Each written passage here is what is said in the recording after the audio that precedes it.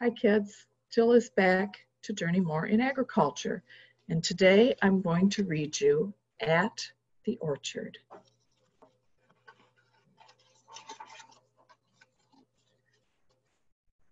Some farmers take care of trees. These trees grow fruit. This is called an orchard.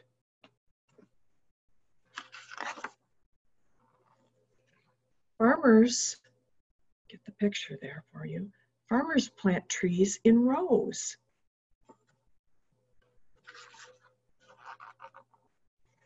These trees grow different fruits.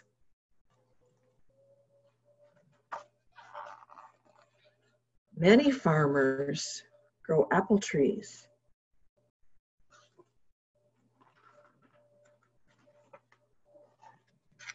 Most apples are red, but some are green.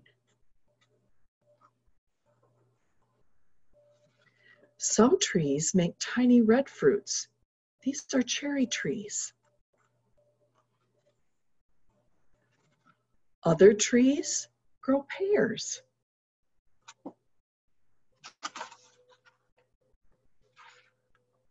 People pick the fruit off trees.